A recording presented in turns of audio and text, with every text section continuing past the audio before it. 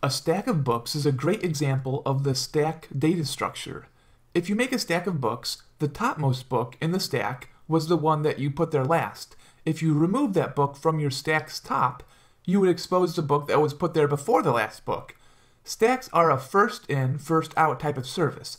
The last book you put on top of a stack would be the first book you take off the stack. Another example of a stack is your browser's back button. If you look up here, we just opened up Facebook.com, so we add it to the top of the stack of sites that we've already visited previously. We do stack.push. Push is one of the stack methods. You push Facebook on top of the stack. This middle is what it looks like when we are visiting Facebook, and then this bottom image is where we press the back button to navigate back to Twitter. So we pop off the most recent URL and we just leave Twitter at the top of it. The functions traditionally provided in the stack are push for placing data onto a stack, pop for removing the top element of a stack, peek for displaying the top element of a stack, and length or size for determining how many elements are on a stack. A nice feature of JavaScript is that the array object already has all the functions we need in order to use it as a stack. So you could just use an array as a stack. I will show you how to do this using an array, but then I will actually create a stack class and show you how that works too. I'm going to use an array stack to find words that are palindromes. A palindrome is a word that is spelled the same forwards and backwards, such as Bob, B-O-B, or race car, R-A-C-E-C-A-R. Okay, so we have var letters equals an empty array, and that's the stack. Because remember I said arrays have all the functions of a stack. So look at how this program works. First we're going to set a word to be any word we want, and we're going to choose race car, which is a palindrome. And then we are going to have a variable which is just a empty string for our word or reverse word. We're going to use the stack to fill up the our word variable with the reverse of the word variable. The first thing we're going to do is put the letters of the word into the stack. So we have a for loop here, and we're going to start at index 0 and go to the last index of the word length. So an index in a string is just which character we're looking at.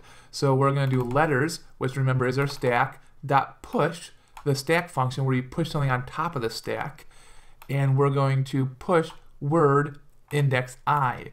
So that's just going to take, this for loop is just going to take each letter of our word, because we have index 0, index 1, index 2, each letter is a new index, and push it onto the letter stack.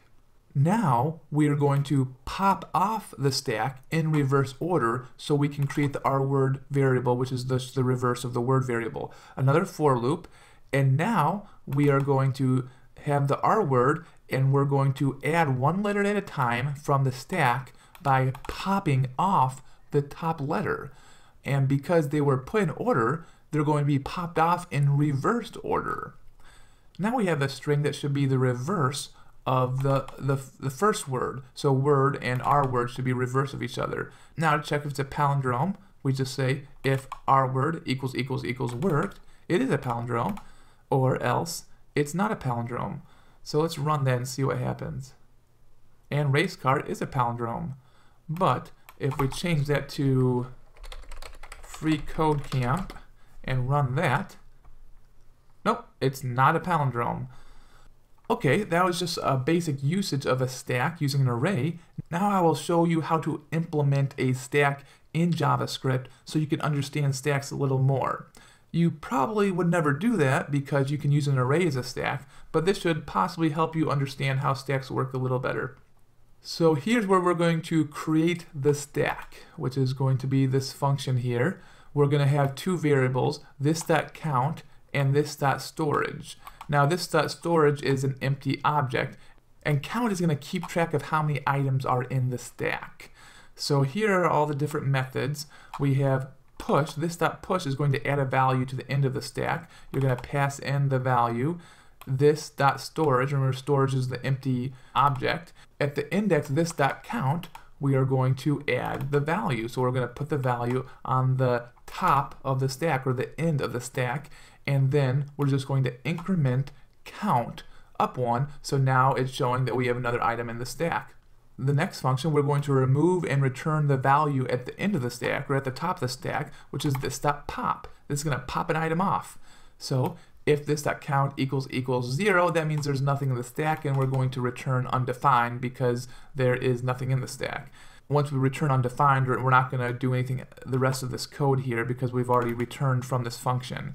If we're popping off something, we're going to have to decrement the count. So it's a count minus 1, so 1 less.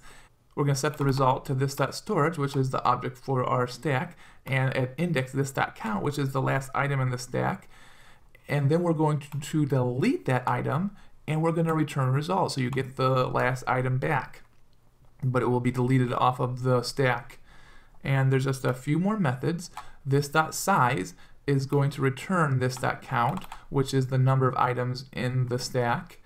And then the last function is this.peek, which is going to return the value at the end of the stack, but it will not remove it, like pop. So peek and pop are kind of similar, but pop removes the item and peek does not remove the item.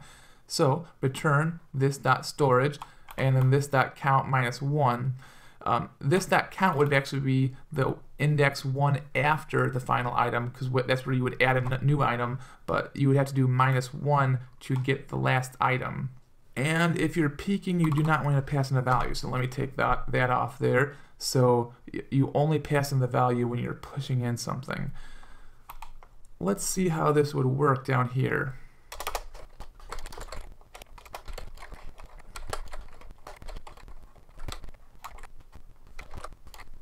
Okay, we are going to create a variable called myStack, which is a new stack, which is what we just defined up there. We're going to push 1 onto it. To the top, then we're going to push 2 on the top, so it's just a stack with 1 and then 2. We're going to peek, and we're going to have to console.log this because it's going to just return the top number of the stack, which should be 2. Now we're going to pop off 2, so it's going to return 2 again, but it's going to remove it, and then if we peek, we should be back to 1. And before we run that, I forgot these extra parentheses here because these are functions and you need the parentheses at the end of all functions. So let's try that. Okay, see, we peeked at 2, we popped off 2, and then when we peeked again, it was 1 because 2 was removed. Now you can also add other things to the stack.